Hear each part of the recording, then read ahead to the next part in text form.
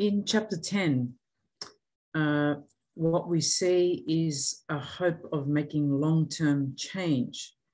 And while we know that change in government agencies and government per se takes a long time, how do we move from the traditional modality of thinking to a newer ability that is human-centered and user-centered design? We begin that chapter on page 100 with the notion of open data and improving the procurement process. How do we migrate legacy systems? And how do we use metrics to analyze what we are doing?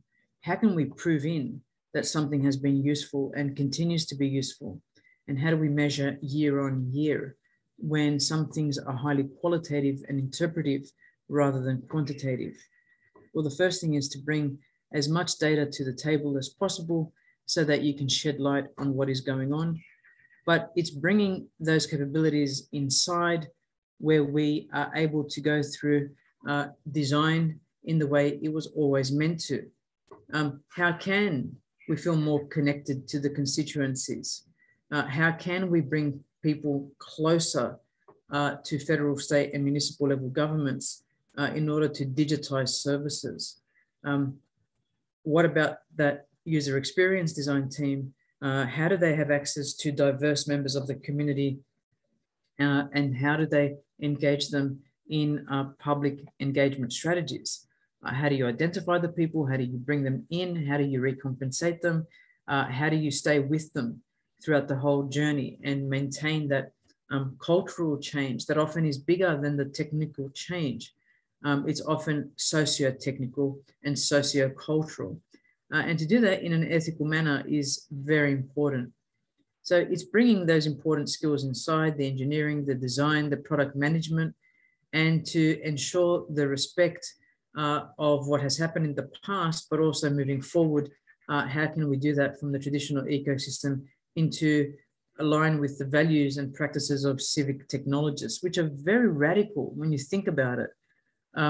It used to be a top-down approach to build a new information technology system, but now we're saying to co-design is breaking all those rules and really breaking down the boundaries between the professional expertise and the lived experience.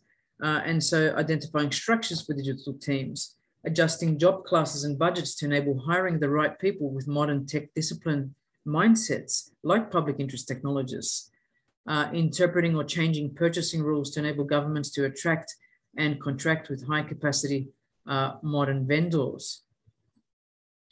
So any of these have the potential to transform an agency for the better, and it's extremely valuable work that supports every other branch of the civic tech field. But it's not going to happen quickly.